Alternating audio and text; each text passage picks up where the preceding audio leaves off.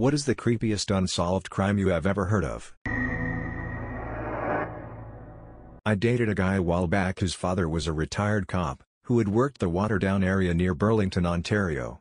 From what I remember, there were several break-ins over the course of a few months, that all occurred in the middle of the night while the residents were home. Nothing was ever stolen, no one was ever harmed, and there were no signs of forced entry. The intruder would just stand beside the bed, sprinkle some baby powder over his feet to leave an outline, just to let them know he had been 3 feet away watching them as they slept. They never caught the guy. The yogurt shop murders. Firefighters are called to a blazing yogurt shop. After extinguishing the fire, they find the bodies of 4 teenage girls bound and assaulted. 2 men were nearly convicted but were released as advances in DNA revealed the presence of a third man.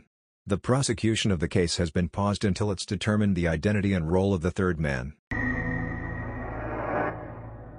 Disappearance of Amy Lynn Bradley.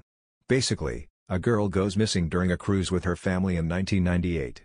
A year later, a guy reported being approached by her at a brothel. She told him her name is Amy Bradley and asked him to help her. Before he could do anything, she was escorted upstairs. That guy ended up reporting this to the police, several months later. By the time he reported it, the brothel had been burned down. Maura Murray disappeared the evening of February 9, 2004 after crashing her car on Route 112 in Haverhill, New Hampshire. She was in college, emailed professors she had to go home due to a family emergency, false, packed her bags and left.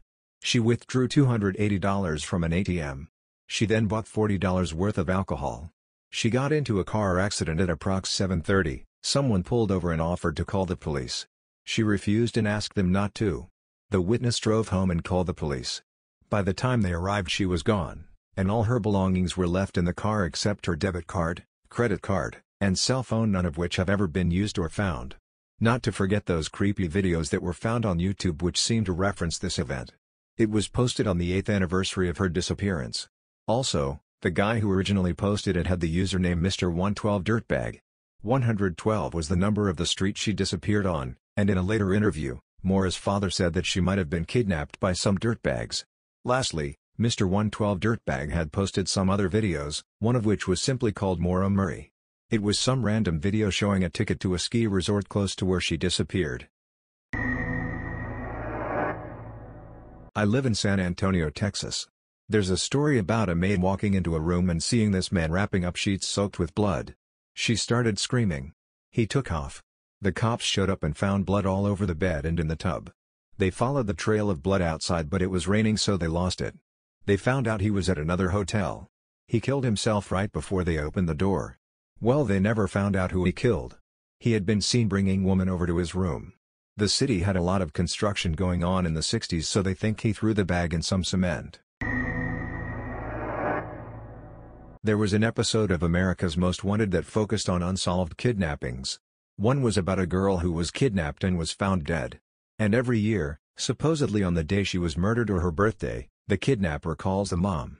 He doesn't say anything. She talks. Then he laughs and plays her daughter's favorite song With You All the Way by New Edition and hangs up. The lady who was found in the water supply tank on the roof of a hotel in Los Angeles. People were bathing in and drinking that water for weeks. They found her when people complained of foul-tasting water and black water coming out of the shower. The coroner ruled it an accidental death by drowning, but it's a really weird story. The tanks were on the roof, gated, locked, had an alarm system, and they found her in the tank with the lid secured. They had to cut the tank open to remove the body. The Ketty murders. It took place in 1981. A 36-year-old woman and her 5 kids were staying in a cabin outside of Quincy, California, in the Sierra Nevada mountains. On the night of the crime, the oldest daughter stayed the night at a friend's cabin. When she returned in the morning, she found her mother, 15-year-old brother, and his 17-year-old friend completely massacred, and her 12-year-old sister missing. The victims had all been bludgeoned with a hammer, tied up, stabbed, strangled. Blood was splattered everywhere. Furniture was smashed into pieces. Walls were pounded on. A steak knife had been used so forcefully that it was bent 25 degrees. Whoever committed the crime had gone on an absolute rampage, and was apparently there for about 10 hours. Curiously, the mom's 2 youngest sons and their friend who was staying the night were found unharmed in an upstairs bedroom. Only one of them claimed to have heard/seen anything, but he was so young that his statement was pretty useless to the police. The unharmed friend was the prime suspect's son, although that guy was eventually released by the cops due to a lack of evidence. The murders were never solved. 3 years later, part of the missing 12-year-old girl's skull was found about 50 miles away. She had been decapitated. In May of 1990 in my hometown, Cape Coral, Florida, a 11-year-old girl named Robin Cornell and her mother's roommate, 31-year-old Lisa Story, were found suffocated and assaulted in the early morning hours by Robin's mother, who had been out for the evening. One of the most chilling details of the case are what Jan, Robin's mother, found when she first set foot in her home that morning. Both Robin and Lisa knew not to lock the front door's doorknob because it was broken. They were to use only the deadbolt. But when Jan returned home around 4 a.m. that early morning, she found both locks locked. She thought she heard footsteps coming down the stairs of the townhome, so she went around to the sliding glass door on the side patio to try to get in that way. She found the blinds swaying in the breeze. Even eerier, when she stepped into the house, pictures of Robin and her older sister were arranged on an ironing board. And from there she knew something was wrong. My family knew the Cornells. They had lived in the same apartment complex for several years, and so this case has always stood out to me. I was a few months away from being born when it happened, so I never knew Robin, but my cousins played with her as kids. The police have never found the person who did this. A woman believed to be from the Pacific Northwest stole a birth certificate and started a new life, but there is absolutely zero account or evidence of her before 1988. She actually married and had a baby before killing herself post-divorce in 2010, which was when her ex-husband found the birth certificate and name change docs buried in her closet. The only theory I've seen that's remotely plausible was that she's an escapee from Enfield's community. It could explain that she never did have her own birth certificate, and more than one person's pointed out a similarity between her and Enfield's Prophet's family that got into some serious trouble in the 80s.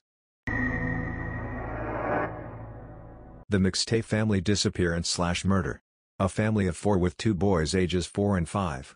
One day they just disappeared from their home, left eggs out on the counter, bowls of popcorn for the kids left on the couch, their dogs left outside, the doors all locked with no sign of forced entry. Their car was found later in a mall parking lot full of newly purchased toys, the kids' car seats strapped in and the driver and passenger seats left in a position appropriate for the parents' sizes.